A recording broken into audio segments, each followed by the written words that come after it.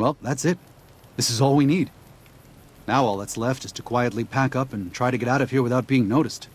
That's assuming that Joshua won't try to stop me.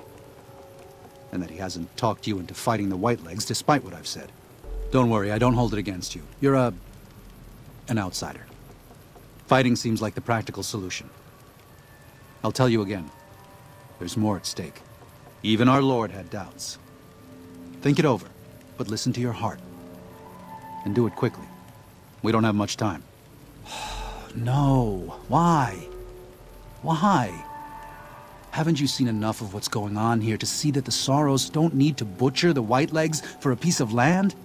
What Joshua wants is more than an attack. He wants a slaughter. And he needs more than you and the dead horses to do it. The Sorrows can't be pushed into this. You and Joshua don't have the right to force them into it. Please, consider what I'm saying. I've already explained to them that we're leaving. They've accepted it. What is Joshua going to tell them about being a warrior?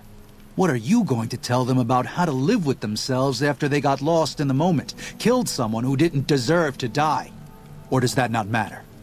Is that just an acceptable consequence if it means holding on to this valley? Maybe there is no place left in this world for mercy. But even if it tramples me into the dust, I will never accept it. And I will never condone it. This is how we made the world.